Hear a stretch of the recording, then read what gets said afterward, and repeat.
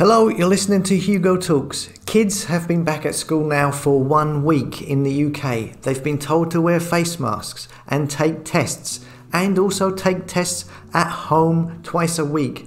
Although the wearing of masks in school and the tests are all voluntary. Many mainstream media companies such as LBC here and BBC have put out headlines implying that face masks are mandatory in schools when they are not. They are voluntary. And if you look at the local press, they have been doing the same thing, putting out stories that make parents believe it is mandatory when it is not. I get loads of emails every day from parents and from pupils angry about this situation. And yesterday I saw on social media a teacher put out this video talking about the kids and masks in schools and giving his opinion on the whole situation and how he wants kids to know that and parents that it is voluntary. And I think it's gone a bit viral. So here's the clip. Face covering.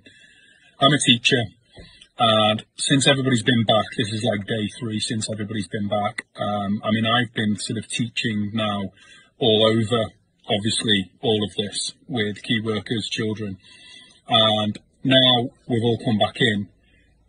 They're chastising kids. Kids are grey in the face. They're made to wear these masks, but I want you to know they don't have to wear the masks in school. Schools are bullying people into wearing these masks, but they don't have to wear them. All right? No pupil or student should be denied an education on the grounds that they're not wearing a mask. Yeah, Department of Education as well as the government's website. All right? Your exemption for that mask, okay, could be as simple as it causes alarm and distress for you. All right? Seriously.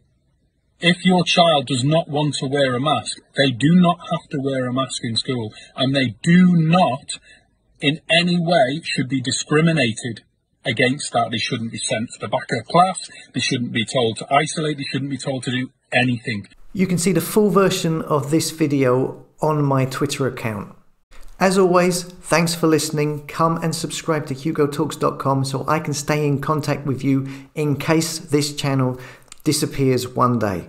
See you later.